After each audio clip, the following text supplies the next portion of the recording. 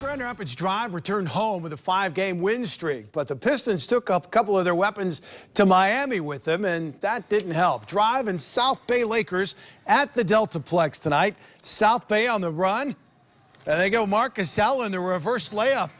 Pretty move there, but the Drive pick it up on defense. Look at Isaiah Whitehead, the block, and then he goes end-to-end to lay that one in. And the Drive cut a double-digit lead to single digits by halftime, third quarter. Kalen Lucas starts to heat up, launches from three. He had 30 in this game, but that wasn't enough. Lakers beat the Drive 106-98.